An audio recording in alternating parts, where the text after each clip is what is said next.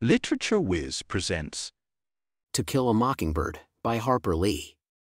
Questions and Answers. How is Tom Robinson a mockingbird? The phrase "it's a sin to kill a mockingbird" refers to intentionally and pointlessly destroying something that does no harm. The mockingbird is a songbird, not a pest, and it isn't a game bird. Killing a mockingbird serves no purpose, and therefore is an act of unnecessary cruelty. When the jury convicts Tom Robinson of rape despite the absence of physical evidence and despite Atticus's compelling defense, the jury is guilty of the same unnecessary cruelty. The jury specifically, and the town of Maycomb generally, destroy a good person who has never done harm simply because of the color of his skin. Though Tom is the symbolic mockingbird at the heart of the novel, he is not the only character who fits that description.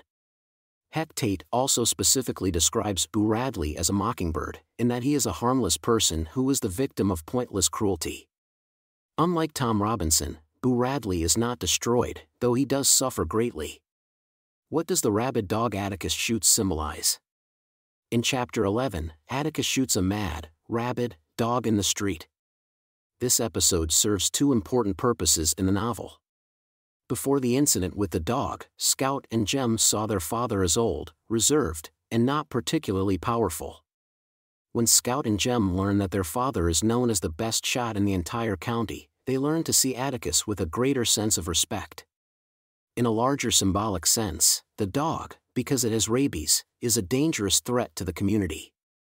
In shooting the dog, then, Atticus is trying to protect the community from its most dangerous elements. Similarly, in defending Tom Robinson, Atticus tries to protect the community from its most dangerous, racist tendencies. Later in the book, in Chapter 22, Miss Maudie tells Jem about Tom Robinson's trial. "I simply want to tell you that there are some men in this world who were born to do our unpleasant jobs for us. Your father's one of them."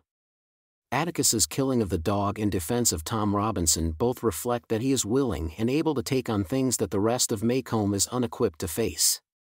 How did Jem break his arm? In the first sentence of the novel, Scout says that Jem broke his arm. She starts to explain what happened but says that she needs to go back and provide the necessary context in order for the story to make sense. The rest of the novel is the background context for Jem's broken arm. At the end of the novel, Bob Ewell, who has suffered as a result of Atticus's defense of Tom Robinson, attacks Jem and Scout on their way home from the Halloween pageant. Jem breaks his arm in the struggle. The story of a broken arm serves as a narrative device, bookending the entire novel with Scout's telling of the story. While initially the reader might assume Jem broke his arm through innocent childhood games, by the end of the novel we understand the darker, more complicated truth behind the accident. What is the significance of the gifts Boo Radley leaves in the knothole? In the early chapters of the book, Jem and Scout find several small items, ranging from sticks of gum to a pocket watch, left by Boo Radley in the knothole of a tree on the Radley property. These gifts are the first of several kindnesses that Boo extends to the children, ultimately culminating in Boo killing Bob Ewell to protect Jem. The gifts also represent one of the ways that Boo tries to engage with the world around him without giving up the secrecy and privacy that he requires. Despite his reclusive nature, Boo engages the Finch children in a more generous and kind way than many of the other adults that they encounter. But because of Boo's limitations, his interactions must take a remote form. Why does the jury find Tom guilty? The jury's decision to convict Tom Robinson for a crime he clearly did not commit plagues Jem, and many readers, as an intolerable miscarriage of justice. The most obvious reason justice isn't served is because the jury's overwhelming racism prevents Tom from getting a fair trial. Another reason the jury finds Tom guilty is because both Mayella Ewell and her father, Bob, both perjured themselves on the stand. In addition to the presumption of an impartial jury, the justice system operates on the assumption that witnesses will tell the truth, the whole truth, and nothing but the truth after being sworn into testimony. But both Mayella and Bob lied rather than admit that Mayella tried to kiss Tom. Tom's race, combined with the Ewell's lies, proved enough for the racist jury to find Tom guilty, even in the face of overwhelming evidence of Tom's innocence.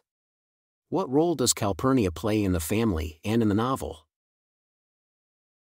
Calpurnia is a surrogate mother to Jem and Scout who teaches them about good manners, hard work, and honesty.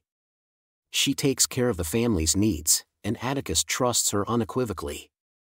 She is also the narrator's window into Maycomb's African American community. She takes the children to her church one Sunday, and, because of this, Scout and Jem can sit in the colored balcony during Tom Robinson's trial.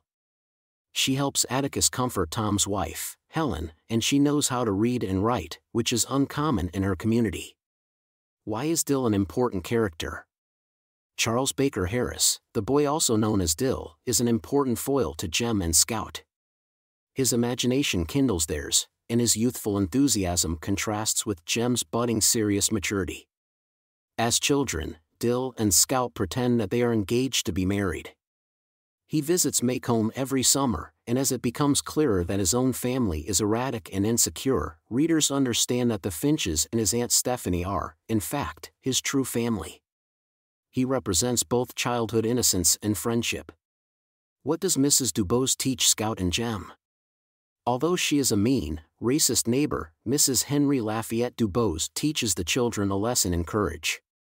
As Jem reads aloud to her every day for a month, a punishment for destroying her camellia bushes after she harshly criticizes Atticus, she weans herself from her morphine addiction by refusing her medicine for longer and longer each day. When she dies a month later, Atticus tells Jem that she was the bravest person he ever knew. The whole episode teaches Jem and Scout that people are not always what they appear to be and that even despicable people can have heroic qualities. Why does Dolphus Raymond hide Coca-Cola in a brown paper bag? Dolphus Raymond, a white man who prefers the company of African Americans, uses a brown paper bag as a theatrical prop to act like a drunkard. He has mixed-race children and lives among the African American community as one of them. During the trial, when Dill feels sick, Mr. Raymond explains to Scout and Dill that he pretends to be drunk all the time so that people can explain away his behavior. It helps folks if they can latch onto a reason, he says. He admits that he even staggers sometimes to reinforce his charade.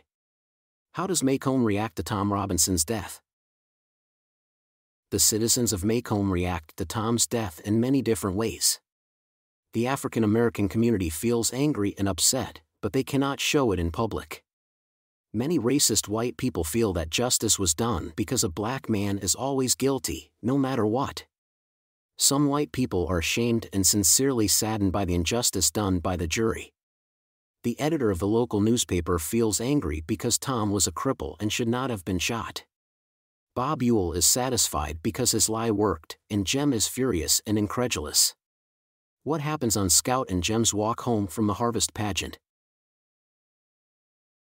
When Jem and Scout set off through the woods to the high school for the harvest pageant, they begin a journey that is long in a figurative sense, for the events that occur that night will change their lives forever.